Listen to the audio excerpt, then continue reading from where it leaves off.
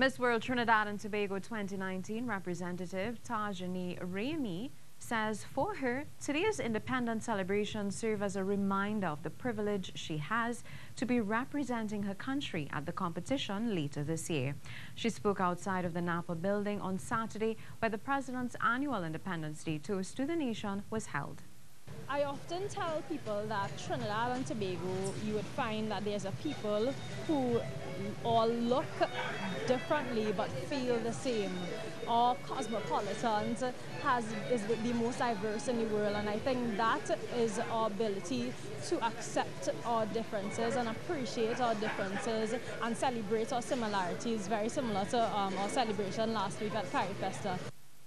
The 2019 Miss World competition will be held on December 14 in London.